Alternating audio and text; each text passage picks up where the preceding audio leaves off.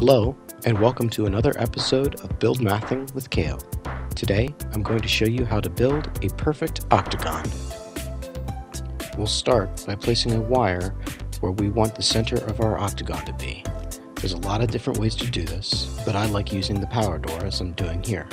If there's another way that you prefer that works better for you, go ahead and use that.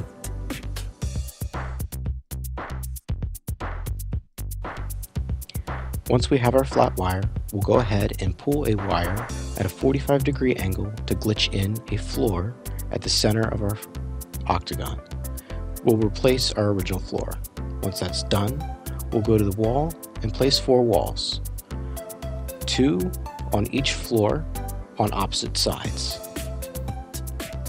Once we have that done, we'll go ahead and go to the corner piece and use it to pull wires from each of these corners to the wire end that's floating out in space.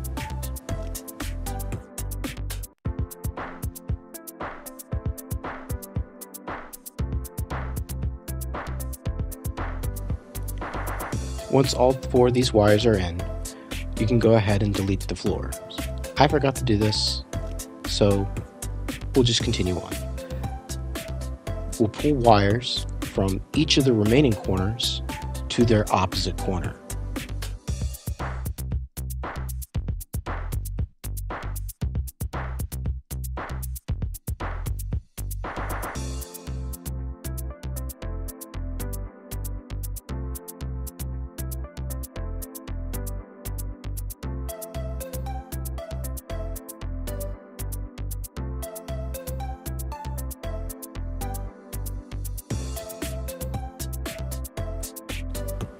Once your wires are in, you can go ahead and delete these 4 scaffolding wires.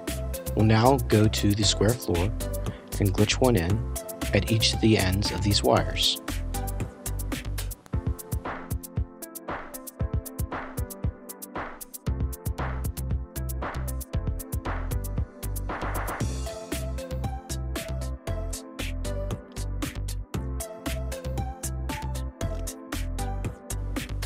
Our octagon is now complete.